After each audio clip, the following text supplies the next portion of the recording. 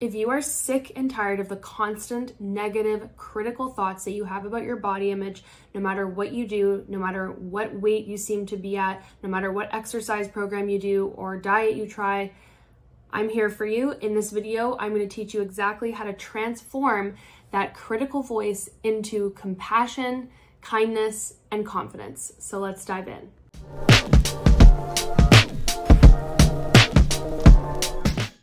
I'm Julia. I'm a body confidence expert. I spent my whole life until I was 30 years old hating my body. I went to every drastic length that you can imagine to quiet the negative voice in my head, including the most extreme diets, the most extreme exercise programs. I even went to the lengths of getting plastic surgery on a part of my body, thinking that that would make me feel more confident.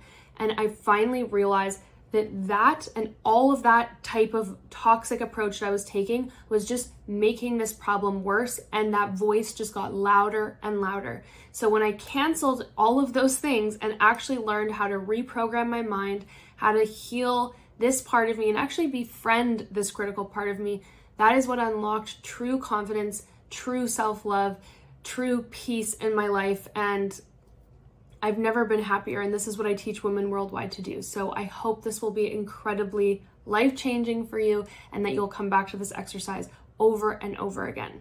The problem is not your body, it's your mind. And so unless we actually teach the mind to think differently, it's going to keep doing what it's done your whole life, which is focus on parts of yourself and your life that it's not happy with. It's going to continue pointing out things that it believes are flaws because that's how our brain is designed. It's a problem-focused tool. So your beliefs that you've acquired about your body are all conditioned. Those are all conditioned learnings. That's what media taught us, beauty standards taught us, probably your parents or friends or whoever taught you. Those are all just beliefs, conditioned beliefs and stories that we have acquired through our lifetime. And it's important to voice that so that you realize it's not your fault that you think this way. You were literally conditioned / brainwashed to think this way about your body. And that's why, I'm going to get closer to you for this point. That's why, unless you actually teach your brain how to become resilient against your conditioning, it's just going to keep making you miserable. And you know that because you probably spent most of your life feeling miserable about your body image and doing everything under the sun to try and change it, only to realize nothing has actually changed it until now. So this is going to be revolutionary for you. And I can't stress that enough, because once I learned these tools and I taught them to my students worldwide, their lives truly transform and they finally start living because they finally feel confident. And literally, let's just get into it.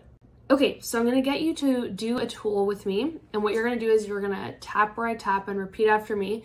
And this is an evidence-based tool. I'm a certified master practitioner of conscious EFT, which is a tool that we're using. And we're gonna help retrain your brain around all of this constant negativity about your body image. So tap on these points and repeat aloud. Even though part of me is constantly criticizing my body and how I look,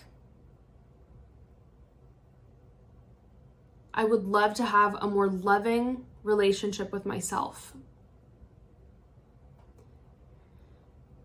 Even though part of me was conditioned with this never enoughness narrative about my body,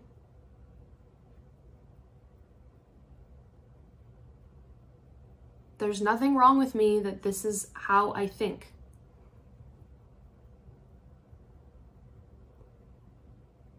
Even though part of me learned to have all of these critical, nasty thoughts about my body, and no matter what I do to my body, it never goes away.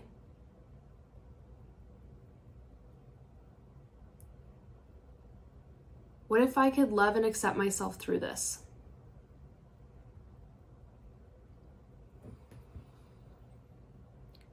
Part of me has all these critical thoughts about my body.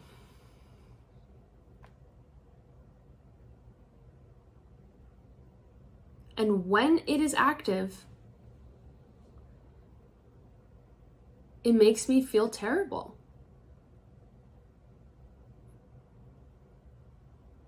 It makes me feel like I have to diet and do extreme exercise and change the way I look.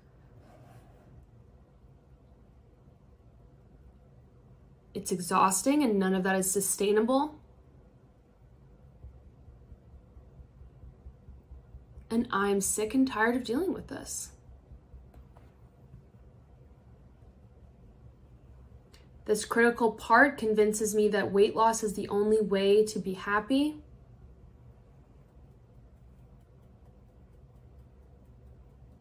But even when that happens, I still don't feel good enough.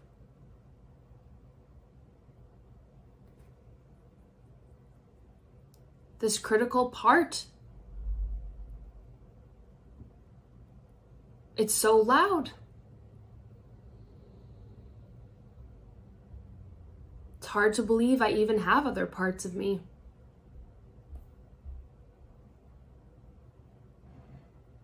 It takes up so much space.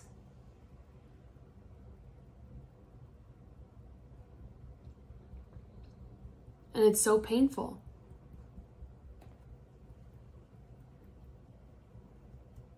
This part that learned all of these negative thoughts about my body. It's so loud.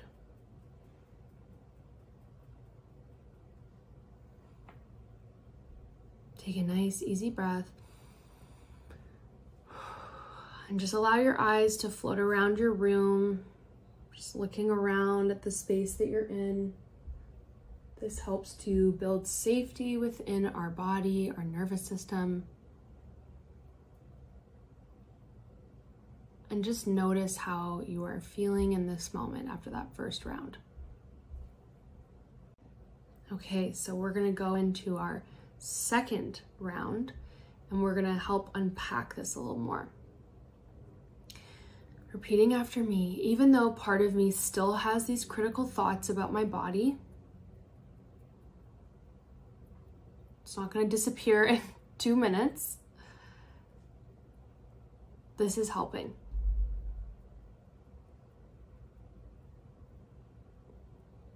It helps to voice this out loud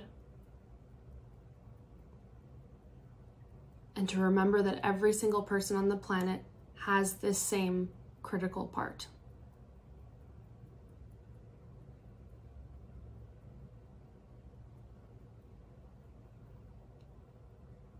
Even though part of me was conditioned to have all these negative thoughts about my body, and it is relentless.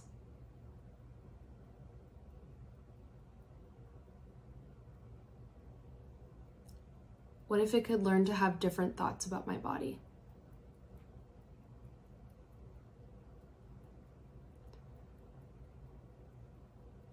What if this doesn't have to be the only way?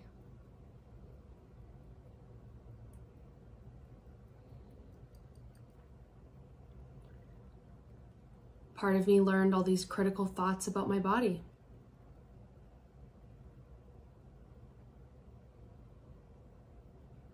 It's feeling good to acknowledge that it's a part of me.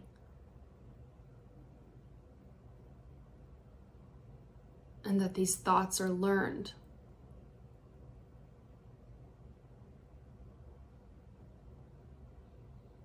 What if I could remind myself of that every time that voice speaks up?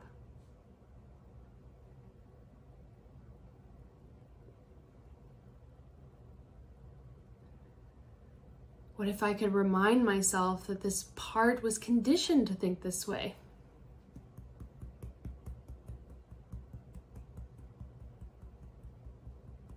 And that everyone has this part.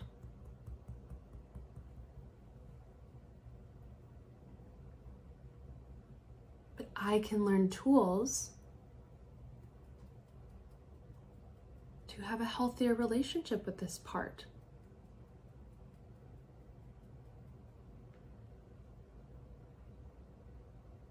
I also have lots of other parts of me.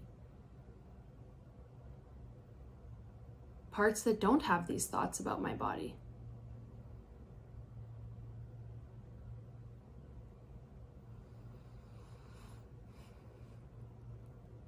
Yes, part of me still has critical thoughts towards my body.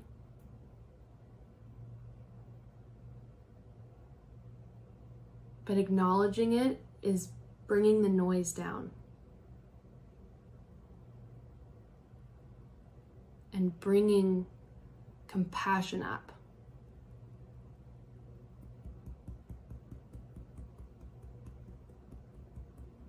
It's not my fault that I have this part.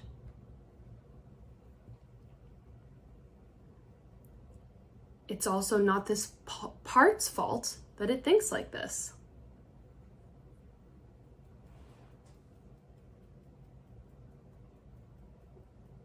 Look at the world that we live in. With all of these toxic messages about our body.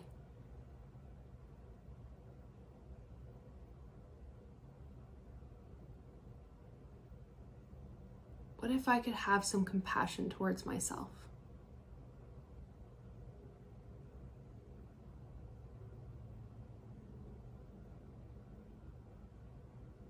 What if I could learn to stand up towards that noise?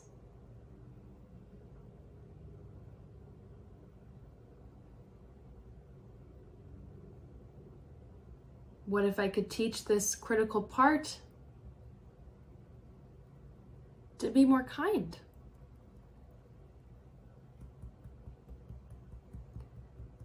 I didn't even know that was an option.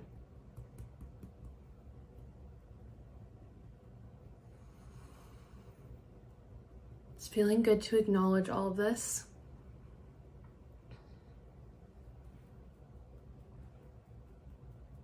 The intensity of the criticism is coming down.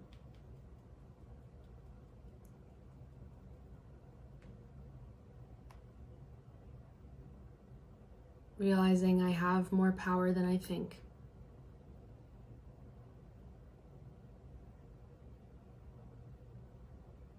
And I can try a different approach.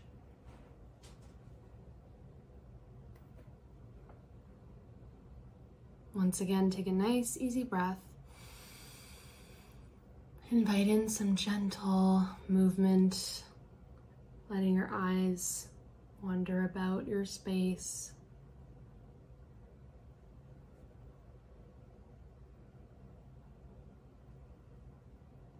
And then just coming back to your energy, noticing what you're aware of in this moment, how you're feeling.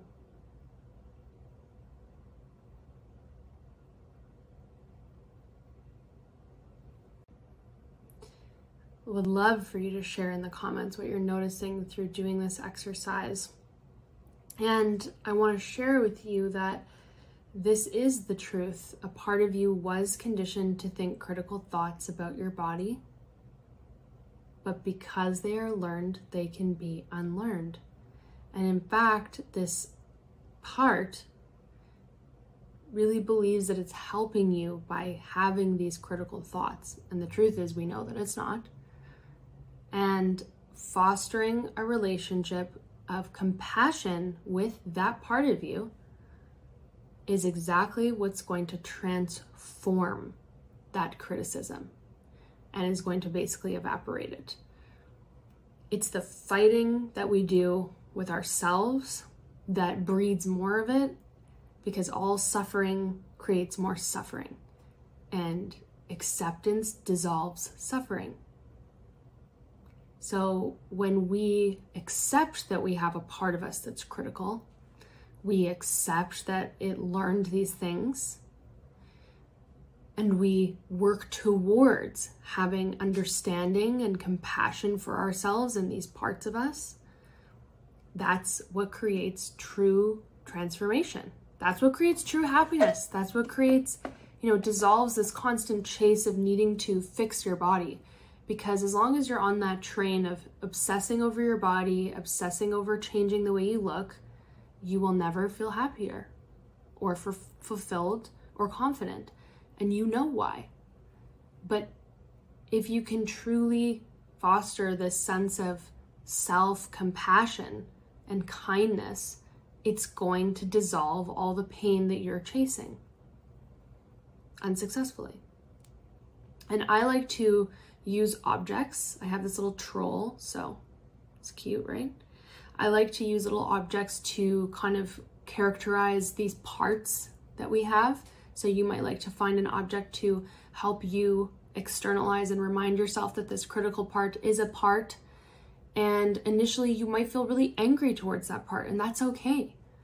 That's healthy, processing those emotions that you have towards this part. And eventually, with the right support, that anger, that disdain, that hate is going to turn into that self-acceptance, and doing that will change your life. And I don't say that lightly. It will absolutely be the best thing that you've ever done for yourself. So a lot was said there, a lot to take in. It's a big lesson, lots of layers. If you want to learn more about this, you can always comment, you want a part 2, and I can do more work on it with you.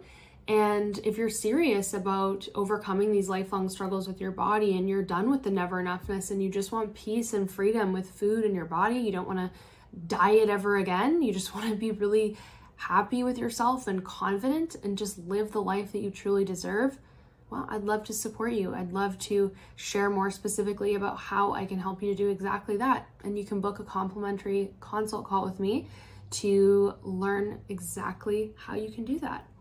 And remember that you can practice this resource over and over again. That's what's going to help to really reprogram the mind. We don't do anything once and expect that it cures lifelong struggles. That would be bananas.